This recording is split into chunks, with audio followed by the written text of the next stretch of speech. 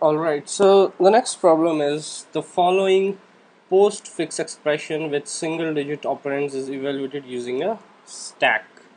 Okay, and so there is a postfix expression and these are single digit operands. Okay, so all the numbers we use are single digit.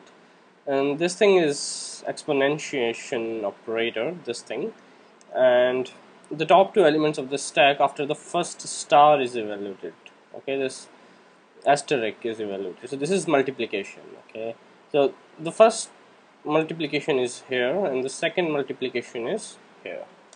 So what is a postfix expression? Just a quick review. The in postfix of expression, the operator goes after the operand. So suppose you want to write something like 3 into 5 is, so this is infix. Okay, you write 3 multiplied by 5 like this. Okay, so in a postfix this will become 3 5 star. Okay, so that's where the post thing is comes. Okay, this operator goes after the operand, and there is another thing called prefix in which this operator will be before the operands. Okay, the usual that we use in our daily mathematics is infix. Okay, in which the operator is in between the operands.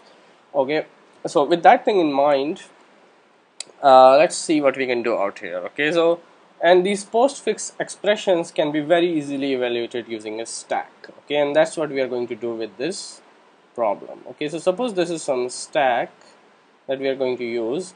So what you do is, as you read this input, okay, this is the expression that you have to evaluate, you keep popping these numbers into this stack or these operands into the stack until you see the first operator. So what I'm going to do is, I see 8, I push 8 into the stack. I see 2, I push 2 into the stack. So I keep pushing them until I see the operator. I see 3, I push it into the stack, and then I see this first operator. Okay, this is my first operator, this is the exponentiation. Okay, so then what I do is I operate this operator onto the top two operands that I have. Okay, so this exponentiation will be applied to these two, and the result, okay, so basically what you have to do is you have to pop out these two things, okay, and then apply this exponentiation and push back the result over this. So what will happen? You will do, for this you will do 2 exponentiation 3. Okay, so 2 raised to 3, that is 8. That's what you will do, and you will remove this thing and place 8 instead of that.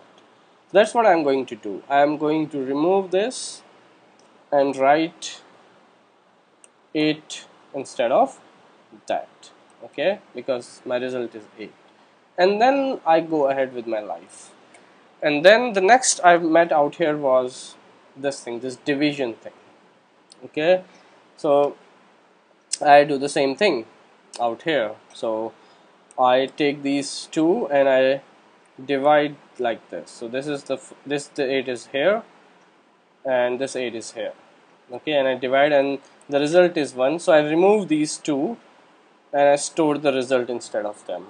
So I remove these two like this, and the result of these two will go here, which is 1.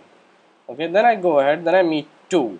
Okay, so it is some operand, it is some operand, so I push it there. Okay, so then I meet 3, it is some operand, so I push it there as well. Then I meet the first multiplication. Okay, this first asterisk, I meet this one.